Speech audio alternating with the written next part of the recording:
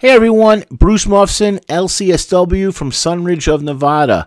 I'm coming to you with more breakdowns. As everyone knows, obviously, we've been releasing songs, one song after the other, from Mac Miller's, rest in peace, Mac, last album, and we've been going through the different songs. So we're going to be doing that today. And of course, everyone knows the album was Swimming, just an amazing album, and as homage to him, we're going through song after song. So here we go now. This is song 7. It's called Swimming. I'm sorry, it's called Ladders. Apologize. Ladders. Here we go. This is an amazing song, and it's an amazing song on so many different levels. Not just for the lyrics, which were great, but for me is how he arranged and how he produced this song instrumentally. He layers it beautifully, and what a talented musician he truly was. And listening, I heard flavors, for me, of bossa nova. I heard flavors of jazz. I even heard funk.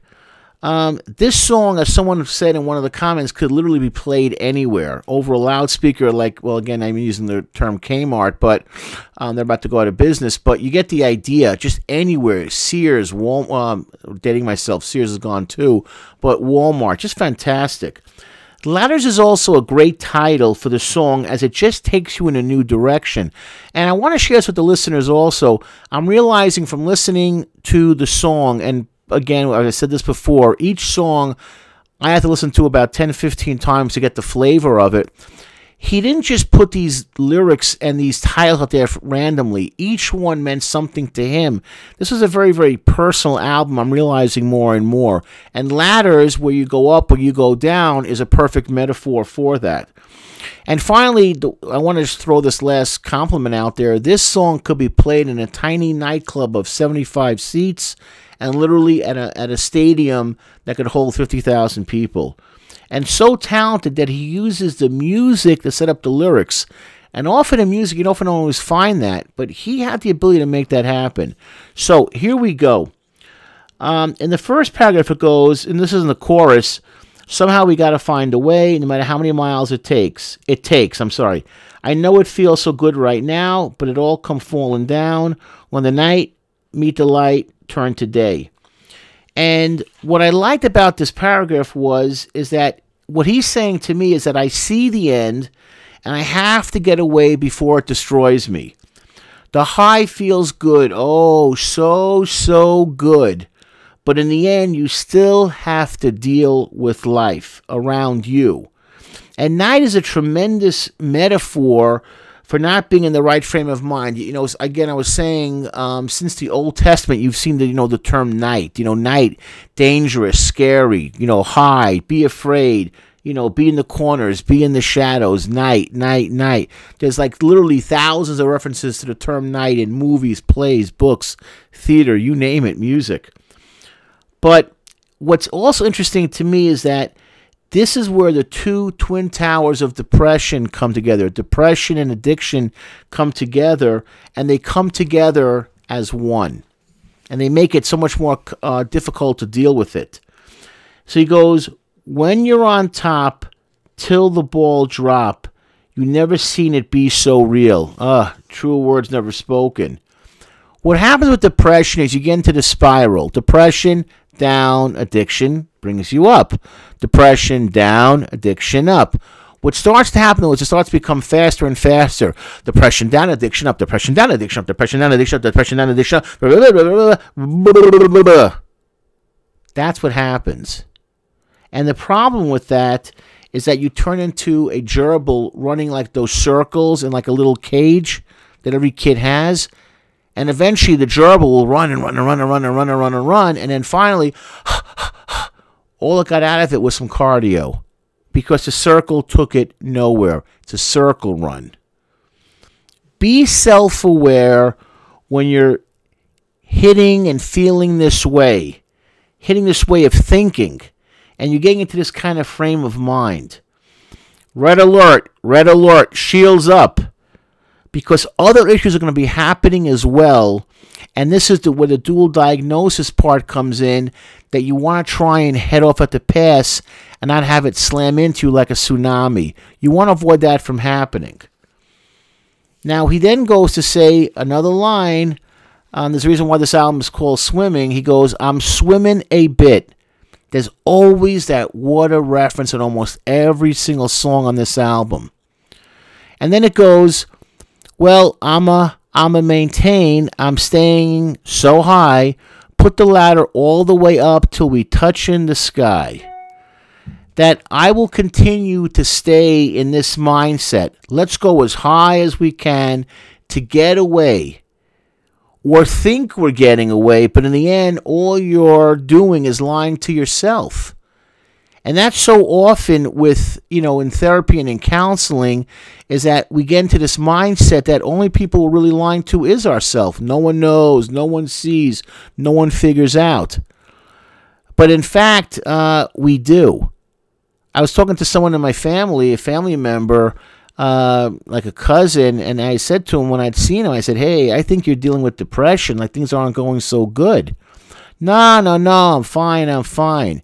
He had some shaky moments and some rocky moments, and then finally he said to me a few months ago, hey, I was in a bad spot, I was in a black area. Thanks, Bruce, for giving me the encouragement, or at least keeping it real, being honest with me. I said, no problem. I'm not taking credit that I got him out of his depressive situation, but I helped make him self-aware that someone's concerned, someone's seeing it for what it is and just calling it for what it is. Not to live that lie. You need someone to tell you the truth and open up those curtains, so to speak. And that's another thing, too, when he says, waking up, I open up my eyes. Do you mind if I blow your mind? A little closer, baby. Don't be shy. Yeah, opening up your eyes, opening up those eyes means seeing light in the truth. You can't have that if you're depressed. Depression needs the darkness. It needs the gloom. Let's focus on taking you back from reality. As one person had said to me, I knew that I was living a lie, but it was my lie and my fantasy, and avoiding the truth about what I had become. So let me share this. When you guys hopefully do look for therapy, please take the time to find someone that is competent and will do you good and not harm. I am underlining the word competent 3 times. 1, 2, 3. Competent is in all caps and it's red. Competent. I spend so much of my practice and my day job, my night job, my weekend jobs, with all I'm doing, and it's always about trying to deal with people who are not competent, giving advice to people that desperately need people to look out for them. You got to find someone competent, and that will do you more good and not harm. And they will help you if you're living a lie, because what therapy is meant to be is to be that light. That's the point. And the goal of therapy is to point you in the right direction and to get away from the need to feel that you have no options to work with. Finally, I want to say this to you. He put these last 3 lines in the last verse, second verse. And I don't know it all, but I do know this. Before you know me, better know self. And I've been in this blank so long that it doesn't smell. Wow. That's an amazing 3 lines. Know yourself.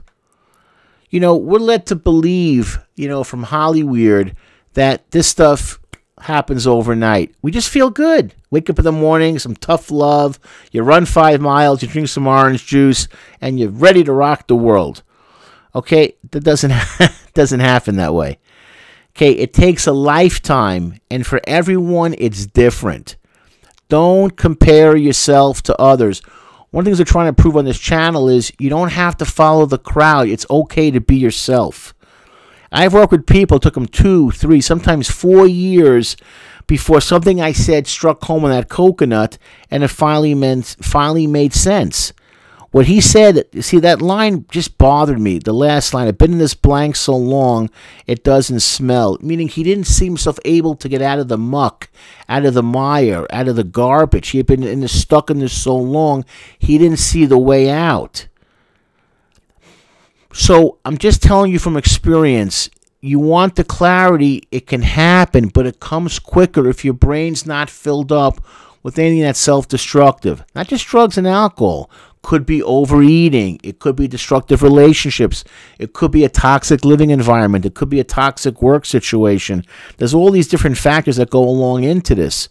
So that's why, but I'm just saying it's a lot easier to see things clearly when your brain is clear of destructive, corrosive influences. That's why if you're struggling with depression and addiction is right behind it, it's not the way and it's not the answer. Go get help from a real competent professional therapist that can literally change your life in a positive direction and give you the tools to be successful. Thanks, guys.